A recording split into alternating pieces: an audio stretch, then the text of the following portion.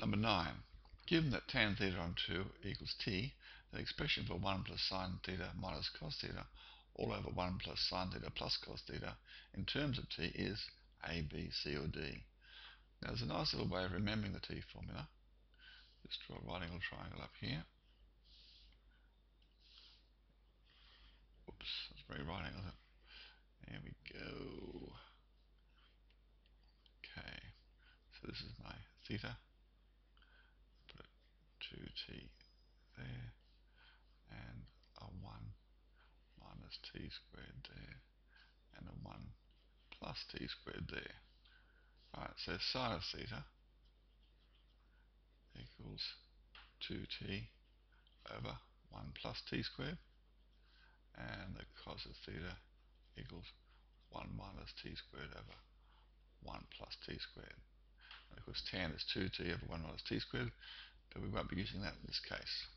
So this expression becomes 1 plus 2t over 1 plus t squared minus 1 minus t squared over 1 plus t squared. Let's write this expression all over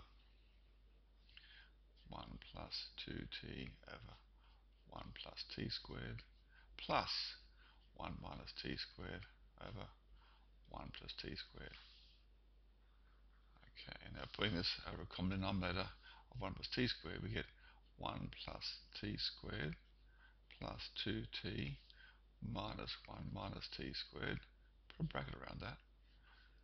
And then over 1 plus t squared. This will be divided by, now this is going to be 1 plus t squared plus 2t plus 1 minus t squared. Okay, all over 1 plus t squared.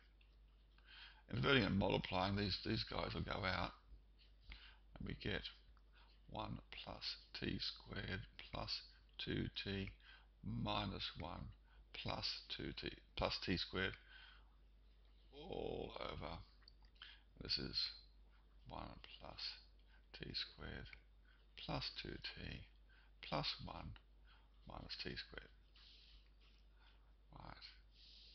Now this will be equal to, now you'll notice the 1's will go out, but we're going to get 2t squared plus 2t over, now the t squareds go out, and we get 2t plus 2. 2t plus 2. Taking the highest common factor of 2t here, we get 2t outside of t plus 1. And taking out the 2, we get t plus 1. And that cancels out with that, and that cancels out that. You just get t, which was d.